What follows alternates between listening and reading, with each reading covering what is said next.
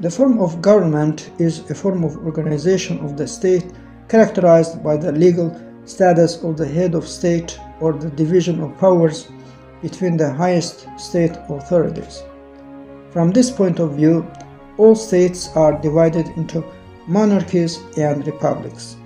All supreme bodies of government in the republic are elected or organized for a certain period of time. Republics can be parliamentary or presidential. In a parliamentary republic, the president, who is the head of the state, is an elected official. His role in organizing the government as well as governing the country is nominal.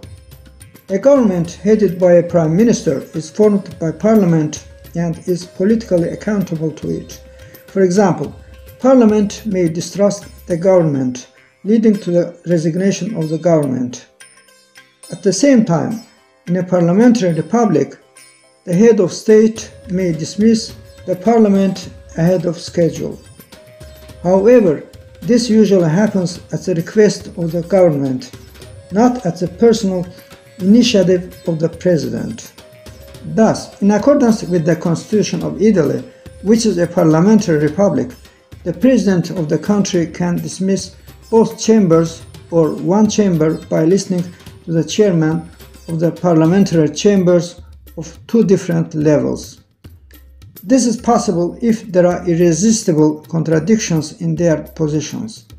At present, in addition to the above-mentioned Italy, Germany, Austria, Georgia, Armenia, Estonia, Latvia, Moldova, India, Pakistan, Iraq, Israel, and other such countries are considered parliamentary republics.